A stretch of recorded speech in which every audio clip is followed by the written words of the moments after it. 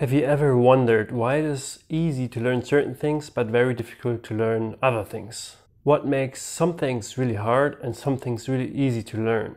So there's some scientific theories around this, namely the cognitive load theory by Sweller. This theory breaks down why certain things are too difficult to learn and what you can do about it. So in order to learn something, what you need is new information. And in cognitive load theory, this new information is called an element or elements. Now, if you have a cluster of elements, like a high-level concept basically, that is called a schema. So what is a schema in the practical sense? Well, this tree behind me, you have a schema for it. So at some point you learned that there's something called trees that have leaves, a trunk. For example, these trees outside there, they're also trees, but they're very different than this tree. And this tree in turn is different. This tree, as you can see, the leaves are different and they're like way longer and the color is different. And yet your brain is still able to understand that all these are trees, even though they differ a lot in size, color, how their leaves are, and so on. So there's a really high variation in like all the kind of trees that exist, and yet you're still able to apply this one schema to all the different trees.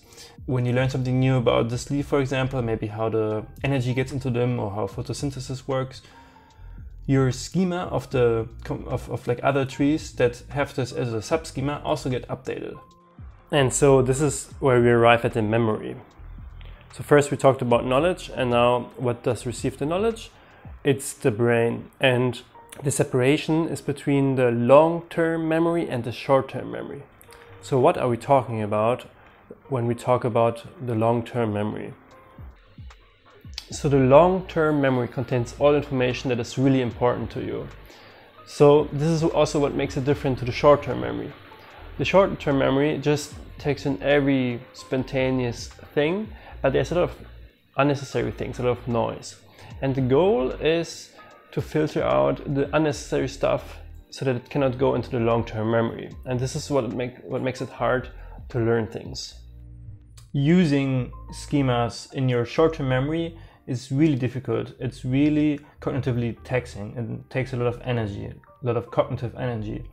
And using schemas in your long-term memory is really easy and effortlessly and automatic. If the short-term memory was easier to use, so if you could just learn new things easily, then that would mean there would be a lot of chaos in the long-term memory, because just every little thing would be added. If it would be easy to learn stuff, you would just have a whole lot of junk in your long-term memory, and it would be really difficult to navigate the world. So how do you get a schema then into the long-term memory from the short-term memory where it's really difficult to use said schema? Getting the schema into the short-term memory, it's called schema acquisition. Getting it into the long-term memory, where it's easy to use, it's called schema automation. And as the name suggests, you get there by repetition. So how then do we become good at things? Well, this is called transfer from novice to expert. You go from novice, who takes like a lot of brain power for every little thing, to an expert who effortlessly can use the schemas.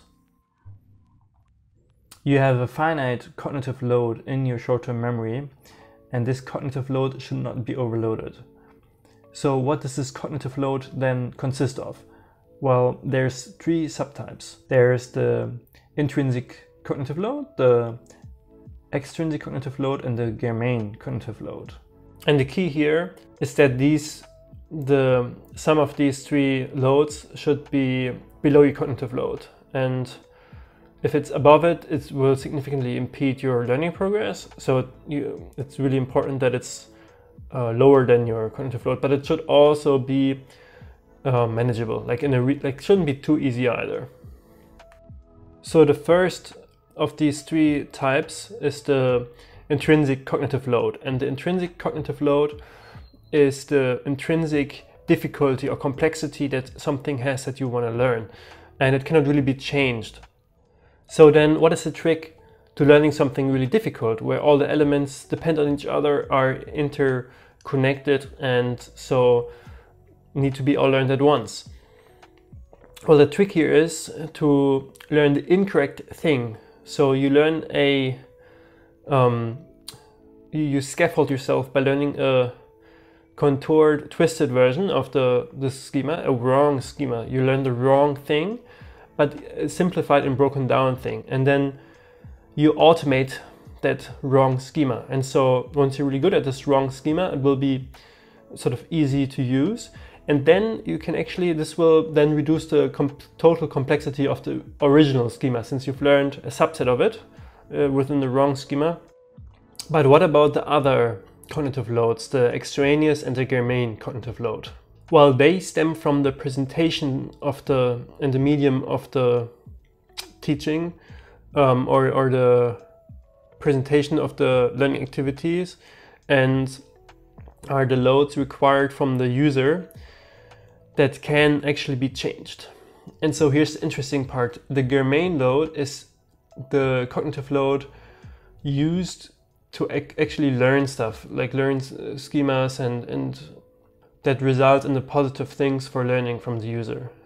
And the extraneous load, it is the presentation style and learning activity and all that stuff, which actually doesn't result in schema acquisition and learning and all that good stuff.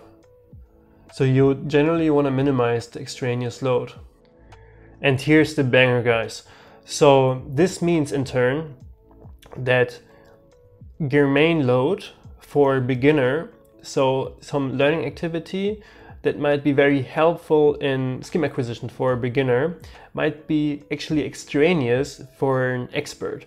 So if an expert wants to learn something, the same learning material for the novice might actually hinder their learning progress. So it might be extraneous, it might add unnecessary cognitive load, and therefore reduce the cognitive load that they have.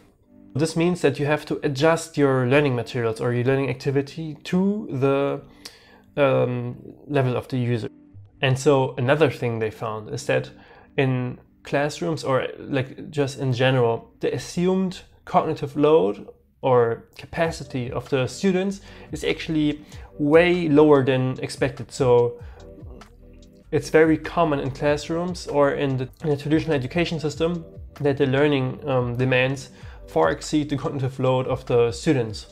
Another interesting thing is that in classrooms there often is classroom anxiety, and so people are afraid, or they're like a bit shy to say something, and this also reduces the cognitive load people have. In general, fear is very bad for cognitive load. So now that we have talked about learning stuff, acquiring schemas and automating them into using them very easily, we've talked about how to get things into your brain, essentially, how to learn stuff. The longer time goes on without doing repetition in something, the more stagnant or the more easily the brain will forget it. And so what you have to do is you have to do repetition in exponentially increasing increments.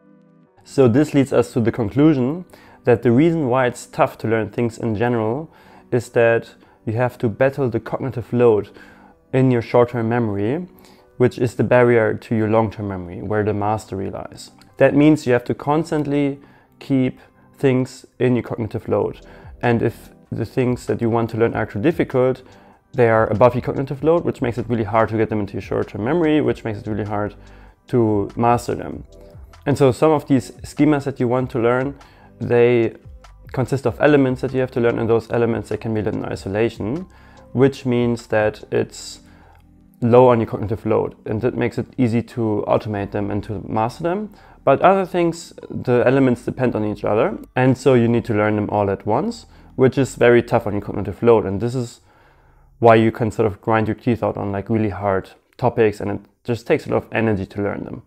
So next time you encounter something that's like really difficult to learn, try to like simplify it, and don't feel bad about not being like smart enough for something to learn. It's like just very natural.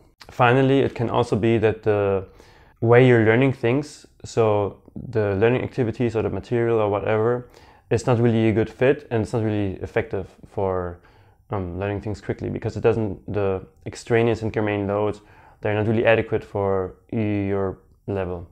To me, this all seems like the key here to learning things effectively is to optimize extraneous and germane load, so the learning style activity, like the way however you learn. Originally, I was like always trying to optimize like how I learn because I find it quite difficult, but what I've been doing the last couple of years is I've been working on my own Spanish learning website, so basically a like language learning app in which I try to use like all the optimal ways of learning. And the ways I do that is I go on Google Scholar and so on, and I research all these scientific papers that are sort of the state of the art in how you learn stuff, and I take ideas from there and like implement them in my own app. So feel free to check this app out and see if it like fits your philosophy, if the learning style there fits your philosophy, and give me feedback. Would be hugely appreciated. So one example here is error correction, which is very interesting. It's about the role of making mistakes when you learn stuff. And my next video is going to be about that. So if you found this one helpful, then feel free to check that video out as well.